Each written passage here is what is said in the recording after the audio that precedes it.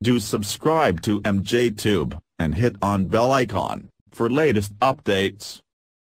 Hey guys, welcome back again. I'm MJ. In this video I'll show you how to fix Cortana not working or not searching things in your Windows PC. I will show you 2 or 3 easy steps to fix this problem. First is just right click on your taskbar and then go to Task Manager. Here there is a Cortana, just select it and click on End Tasks. This is the first method, and after this scroll down and here you will see the Windows Explorer. Select it and click on Restart. So it will restart your Windows things which is stuck. So this is the most powerful and common method to fix your issues. Select Windows Explorer and then restart it. Okay, if this not work, you need to reinstall the Cortana. So for this, go to PowerShell,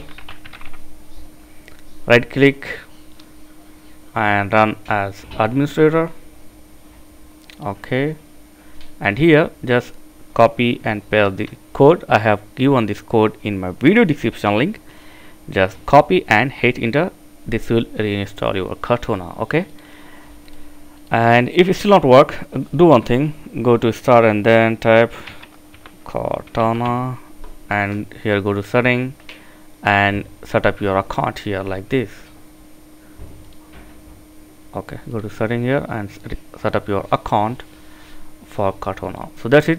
I hope this video helped you. Thank you for watching. Catch you next video. Please like, share and subscribe. Thank you very much.